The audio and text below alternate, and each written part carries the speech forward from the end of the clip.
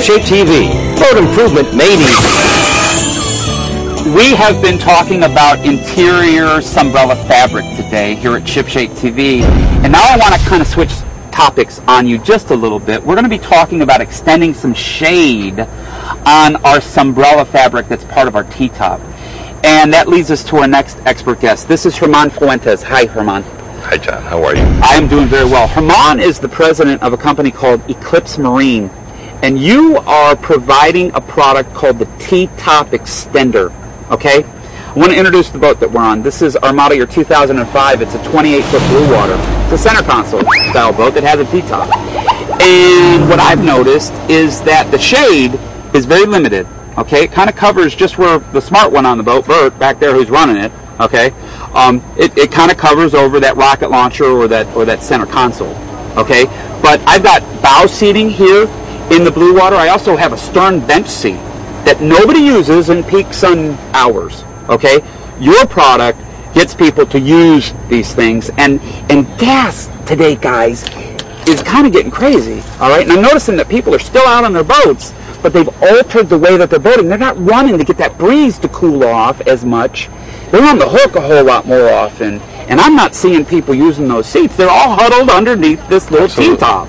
Okay, so talk to me about T-top extenders, and talk to me first about the bow shade that we can kind of mount onto our frame. The bow shade, how far out does it extend? It extends 7 feet on the center line from your top. So in essence, you can cover your whole bow.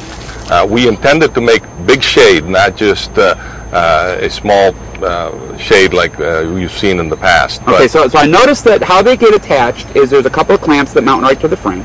Okay, they're just held in with some Allen screws. Okay, and you've got 2 aluminum poles that go into those frames, and you clamp those down. Exactly. Okay, you got to slide on the fabric. All right, and then there's a fiberglass rod that connects both the aluminum frames together, and you kind of pull this like a shower curtain back. Exactly. And now we're going to have some bow shade up front. Exactly. Okay. Can I run real fast with this bow shade, or is this more for like trolling? Or more for, like, you know, when you are drift fishing or when you are at anchor? Yeah, that's what it's intended for. It's intended for slow speeds or when you are at anchor. Okay, so if I want to move from spot to spot, how long will it take me to just, all I have to do is take the fabric on so it's not a big sail? You don't have to take the whole frame off. All you take is the fabric off, leave the frame extended, run to your spot, put the fabric back on. It'll take you 30 seconds to put on. Okay. Now you also make a stern shade. Absolutely. All right, and you want some shade for that aft seat, that bench seat that you might have back there, or for the cockpit. Okay. That just mounts also. There's just some clamps that go into the frame on that section of the T-top, and this kind of just slides on and it stretches and it holds it into place. Exactly. Now that's how many feet of shade in the back? That's a 5-foot shade in the back. Okay, so if you're into fishing, okay, this is not going to hamper working the fish 360 degrees around your boat. If you're a diver, okay, and you want more shade, if you've got a wife or a girlfriend who's concerned about, you know, too much sun exposure and all those wrinkles and all that stuff, little kids, okay, you don't want them getting sunburnt and melanoma, on, you know, for guys, this is a product that's going to help you. Herman, thank you for helping.